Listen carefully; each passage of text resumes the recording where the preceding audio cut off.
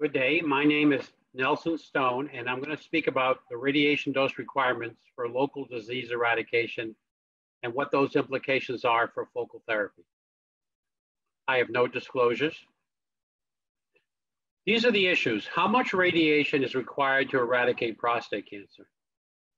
How do we equate external and internal or brachytherapy irradiation? And once we know what the dose is, in order to eradicate prostate cancer, what are the implications for focal therapy treatment? I'm going to address these by looking at what's published in the literature for both external beam irradiation and for brachytherapy. So here are 5 publications where men had external beam irradiation, and 2+ years after their treatment, they were subject to biopsies, either for cause or as part of a protocol. And what I've done here is I've shown you the data based on the delivered radiation dose, going from 66 gray for Dr. Crook's study down up to 81 gray for Dr. Zalewski's study. And as you can see, quite clear that as the dose of external beam radiation goes up, correspondingly, the likelihood of finding positive biopsy 2+ years after treatment goes down from 43% to 12%.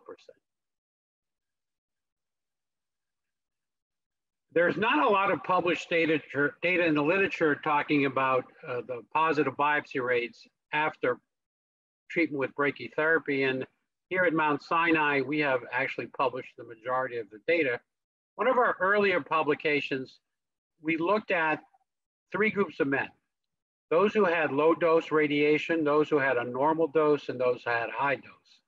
So when we put this data together, we didn't really have any way to equate the external beam data with the implant data, and recognizing that there were men, especially those with high-risk disease, who received a combination of implant and external beam, we had very crude methods. So we took men who received less than the standard dose, as defined by the American Brachytherapy Society, those who received the standard dose, and those that received a much higher dose of radiation.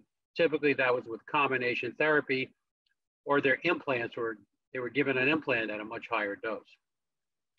And what we found, again, this is 2+ years after treatment, that there was a direct relationship between the dose of radiation given and the likelihood of having a positive biopsy after therapy, from 29% down to 4.4%.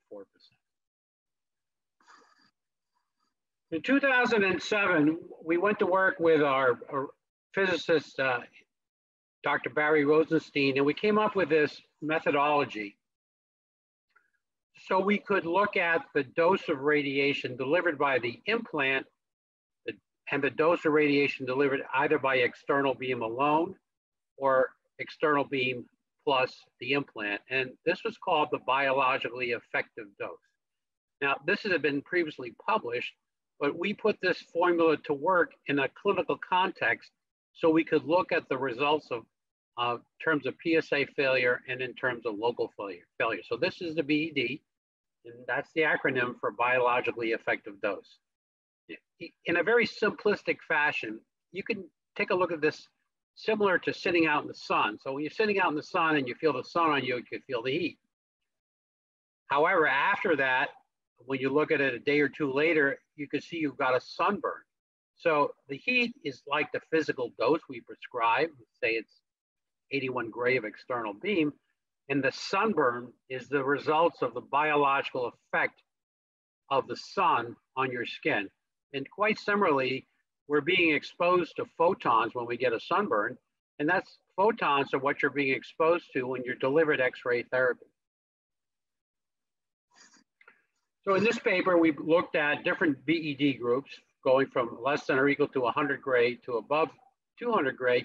And you can see, again, there's a direct relationship from the dose received to the likelihood of having a positive biopsy. So by the time an individual received 180 gray, the positivity rate was between 1 and 3%.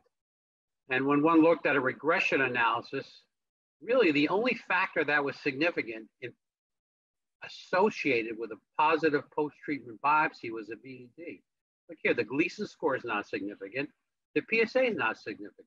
So what this really means is it doesn't matter what type of disease the patient has. It only matters how much radiation therapy is used in order to get rid of the local tumor.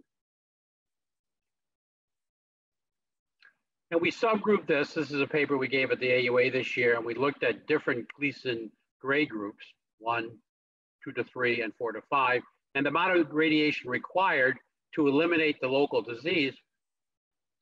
I thought it was quite striking that with men with a Gleason score of 6 or a grade group of 1, if you gave a really low dose of radiation, 150 gray, it's really not that low, as I'll tell you in a minute, or you went above 200 gray, there was a striking decrease in the likelihood of having a positive biopsy.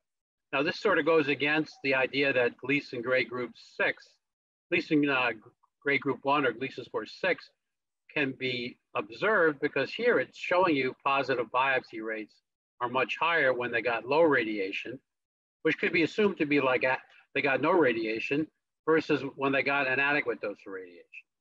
And the same is true with the Gleason 7s and 8s and the Gleason 8 to 10s.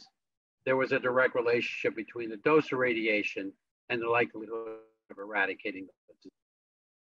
So now I put this together in a chart that converts these physical doses for the external beam and looks at the doses I just described. And in the Crook study, where we had a 43% positive biopsy rate, the BED was 125. And it continues to go up, and the highest was a BED of 154, and that was in the Zaleski study that had 81 gray, and they still had a 12% positivity rate. So if you look at the data I just showed you, if the BED is less than or equal to 150, so somewhere in this range, then you get a 20% positivity rate, which is not so dissimilar to the external beam. And as you go up, you see a corresponding drop in positivity rate. So above 200 gray, we're at 3.3%. But when you get to 240 gray, you actually had no positive biopsies. So our number that we would want to consider for treating prostate cancer focally has got to be between 200 and 240 gray, the BED. And there is a direct relationship between positive biopsy and cause-specific survival. And men lost about 25%. So 94.2% 15-year survival for a negative biopsy versus 69% for a positive biopsy. So a positive biopsy has dire consequences, and it not only has dire consequences for men where we treat the whole gland. Remember, these were not focal therapy. This was whole gland irradiation. But why would it be any different for men with disease where we want to treat the focal therapy? If we fail and it's a higher grade lesion, a grade group 2 or higher, there could be a significant consequence in cause-specific survival when you follow the patients out. Now, I also want to point out that 5 years is no difference. And even at 10 years is not much difference. So this takes long follow-up to know the impact of an adequate dose of radiation. So when we look at focal therapy data, and there's not a lot, we need to know how it compares to whole gland treatment with a good 15 years of follow-up. Now, I'm going to show you the study out of from Dr. Langley and Dr. Emberton in Guildford and College of London. And this is just a planning study. They looked at, can we do this focal therapy? So this is not actual patients that were done, but it just sort of gives you the idea of what we should be looking at. So here's a MRI T2 image, and there's the region of interest. You can see the nice hypointense area circled by the red. And here they decided they were going to plan it out with a hemiablation. So here's the hemiprostate in red. The green dots represent the seeds, and these cloud lines around represent what we call the isodose lines.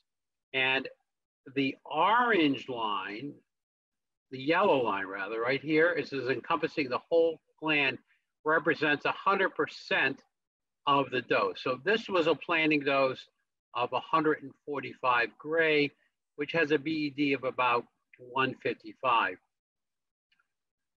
Here is the lesion in this area. as depicted here. So this area where the lesion is, just doesn't show it here, but that's about the dose I was describing. That's about 240 gray. So what they did is plan this out, and they said, okay, let's assume or make believe that there's a lesion here, and maybe there's a couple other lesions, and we've covered most of the prostate with 150%. Here, they did what they call an ultrafocal therapy. They said, we're just going to treat the lesions, and they're applying the very high dose region to the lesion, and they're leaving most of the prostate without radiation. You can see in the middle picture B, the green here is the urethra. So the urethra is getting some of this higher dose, but in this ultrafocal therapy plan, the urethra is not getting the higher dose, and neither is the rectum here at the bottom. So for one solitary lesion like this, it's possible, in theory anyway, to get these high doses in this one area, as long as there's no prostate in the rest of the prostate. That's the caveat. These plans were based on MRI fusion, and as the data I showed you in the mapping biopsies talk, the likelihood of having cancer and high-grade cancer in other regions of the prostate is not insubstantial. So taking this approach without eliminating the risk of other cancers, it presents a problem, but at least in theory, this is showing you this is really possible with brachytherapy. So in conclusion, post-irradiation biopsies imply that a BED of greater than or equal to 240 gray can eradicate all prostate cancer. If the tumor volume is small, that means 1 or 2 quadrants, then potential for high dose to just those regions can make this a feasible approach. Large tumor volumes or extensive multifocality usually mean that the patient should have a full dose treatment. So if we're talking about brachytherapy and we're talking about grade 3 to 4 disease, we can get away with a full dose implant to a higher dose. Remember, I talked about how much radiation is necessary.